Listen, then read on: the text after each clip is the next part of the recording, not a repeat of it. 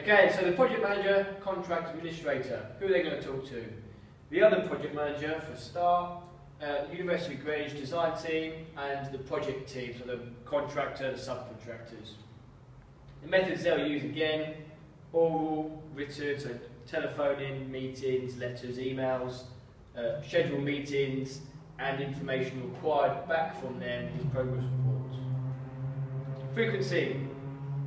The other project managers, will meet on a weekly basis, or they'll have a phone call chat whenever a problem arises. University design team, weekly basis, fortnightly meetings for progress reports, and the project team, weekly basis, fortnightly for meetings and for, again, progress reports.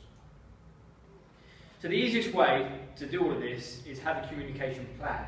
So this includes a project directory, which we have an example of in a minute, a description of what communication should pass between who and when, how decisions are made, problem resolution procedures, meetings, when meetings are, who to send reports to, and when these sort of things are needed.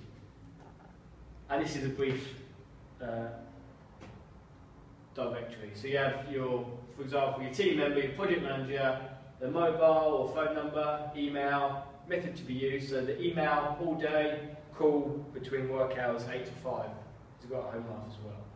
Reporting, he reports to the client, and the meetings which everyone here, as you can see, attends on what date.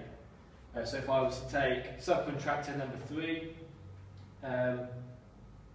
they send reports to teams 1, 2, and the project managers. So they send all their information to everyone and the project managers.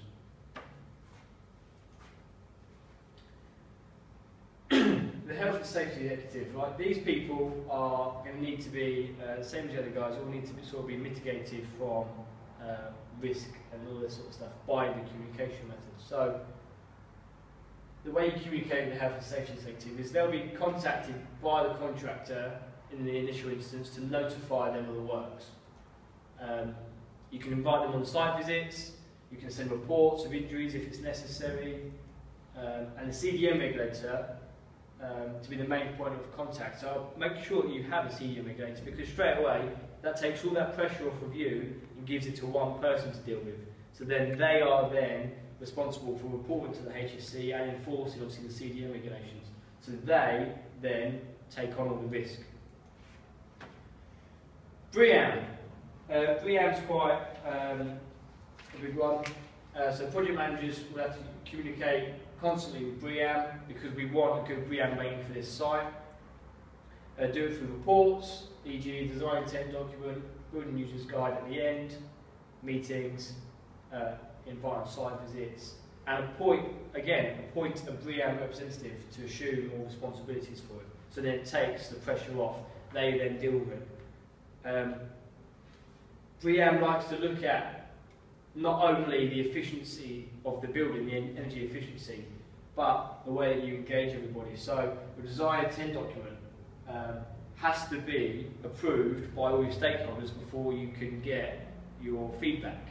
So it's got to be approved by everybody before you can even start.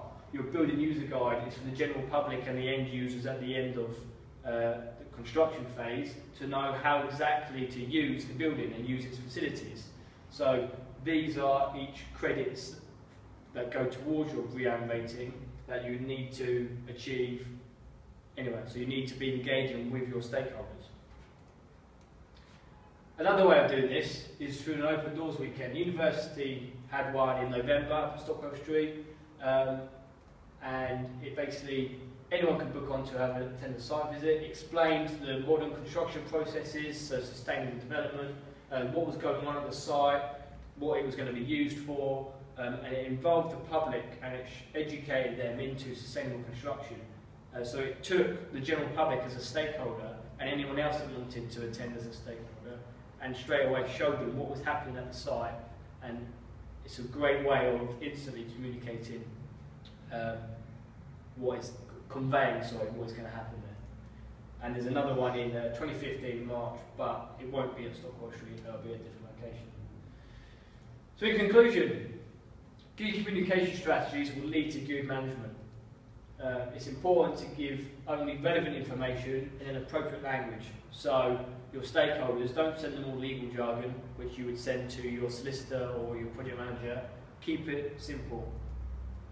Keep things on a need-to-know basis. Sometimes for some people that basis is that they don't need to know. So relevant information, keep it for the people that need to know it. It's important to have a good organisation structure, not too tall so communication takes ages, and not too flat that you can't communicate with everybody. And it's important to follow the structure and procedure. Right, so this is the structure that's already in place on Stockwell Street. So if my subcontractor had a problem, it's important that he follows the structure and procedure. He doesn't skip straight to the project manager. He talks to his contractor, then the contractor conveys the message up. It has to follow a neat structure, otherwise it will just be chaos. People will be talking to people that they don't need to know. So they need to follow the correct channels and the correct procedures, otherwise it won't work. So thank you very much.